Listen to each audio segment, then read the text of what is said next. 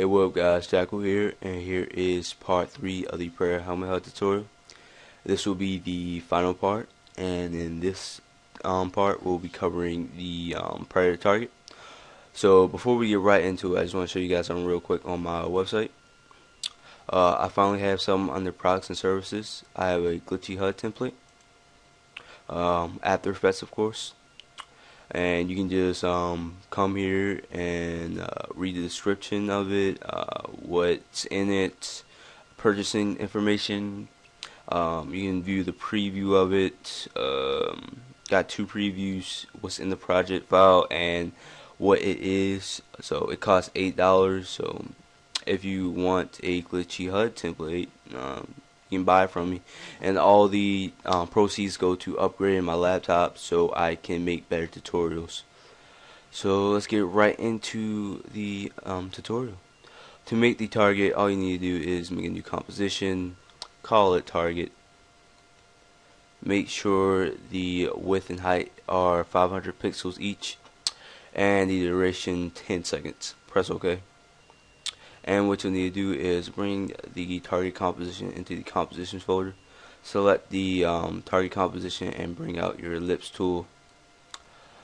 Double click on the ellipse tool.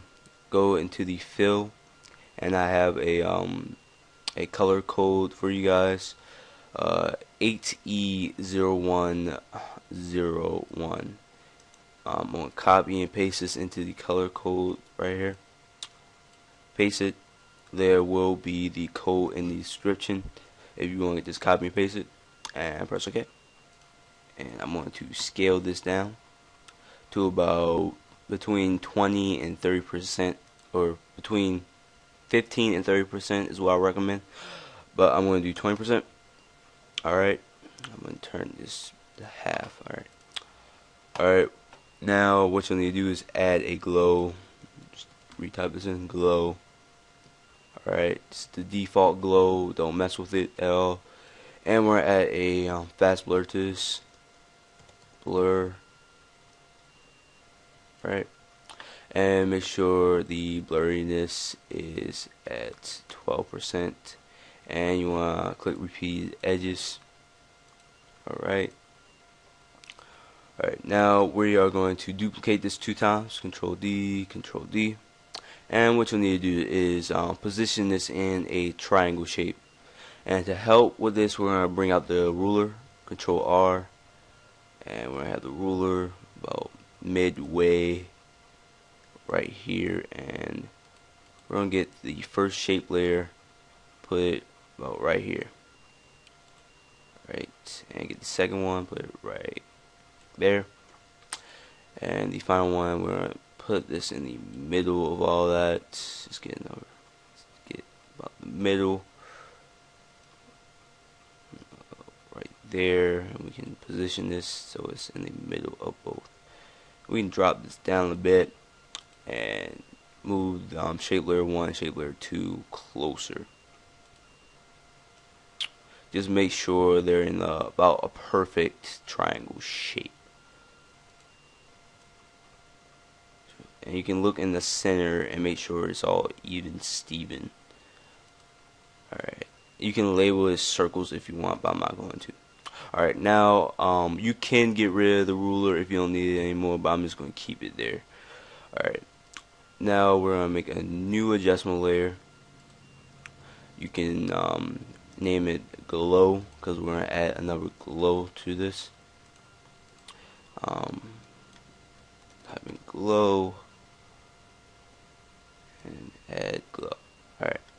And what we're going to do is change the threshold to 20%. And down here where the glow colors are, change the colors to A and B. And voila. Now the threshold, I recommend you keep it at 20%, but you can change it to about between 15 and about 22%. So you can keep the white inside of it. That's the whole glow, the whole goal of adding this glow to it. Alright. Now we're done here. Close the composition and bring the composition into your prayer helmet HUD border composition. Alright, target. And I'm going to have this under the scanning lines. You can have it on top if you want to, or you can have it on top of the CC lens, but I'm going to keep it. You know what? I'm going to put it on top of the CC lens. Alright. And we're going to bring the scale down a bit. About 50%. Toggle switches. And we're going to make this a 3D layer. Okay, and we're going to press S to get this, position, to get the position out. And just for example, right here, we're going to bring the position all the way back. Use shift to bring it all the way back. Hold shift while you bring it back, and we're going to keyframe it right here, and we'll go to 6 seconds.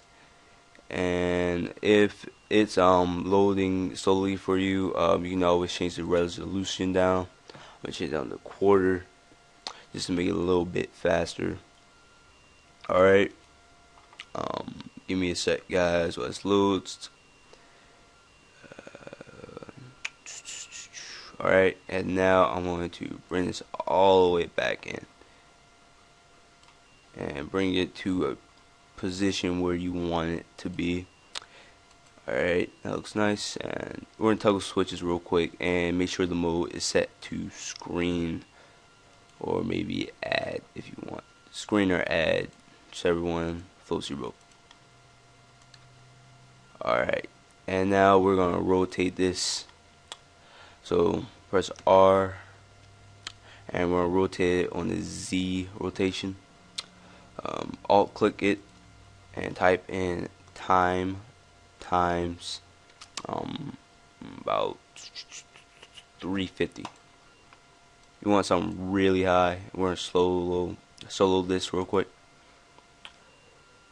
because this is becoming a bit laggy for me. Alright, solo this. Alright, so we can preview it, so that looks nice. Okay. If something seems a bit wrong, that's because it's not really a perfect triangle. All you need to do is go back into your target and just adjust it a bit so it can become a perfect triangle. Alright.